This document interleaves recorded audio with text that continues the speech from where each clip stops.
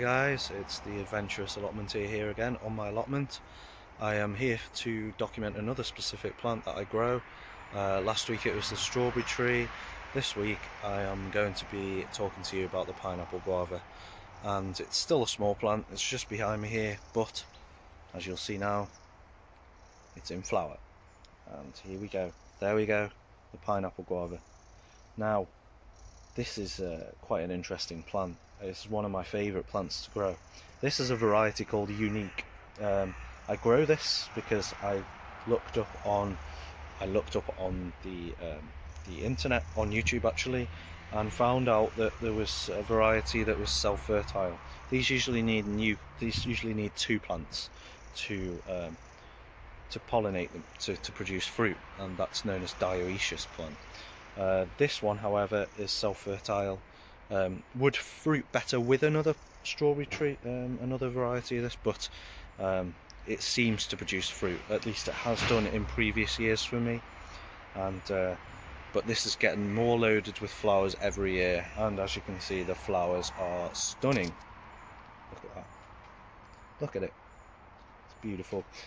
Now, the flowers, it's not just the fruits that are interesting, it's the flowers. Now, these petals that you saw before, these pink petals here, they're actually edible. And according to some people, they taste like marshmallow. I haven't actually tried them yet because I haven't got the heart to take it off, because I just think it would ruin it. So I leave it on the plant.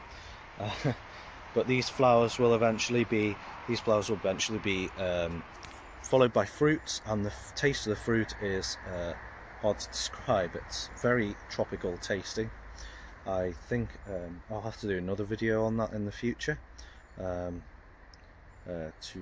tell you what I think they taste of. I have tried them before, but they weren't at their best ripeness, and there was only a few there, so there'll be more flowers on the tree. More fruit on the tree, I should say.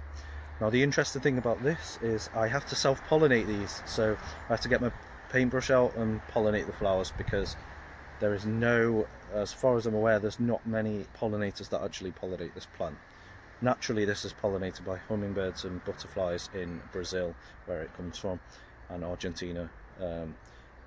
I don't have any of those lovely birds here, or insects, so I have to get a brush out and pollinate it, and that's what I've been doing this week. So I just need to ensure that the fruit will grow on this plant. So yeah, just sort of tell you a bit about this, why I'm growing it. I'm just growing it for fruit and for ornamental purposes. It looks good, it tastes good, it ticks the box in my opinion, and it's hardy. Yeah, it's hardy. So if you live in a place like the UK where it's where the weather's not great, definitely check out this one. It's the pineapple guava, Acaceloiana, from the highlands of Brazil.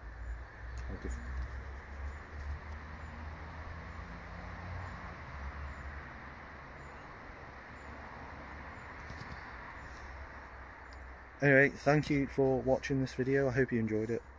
If you did, like it, and subscribe to my channel please, and I will see you next time for another episode with another plant. Alright.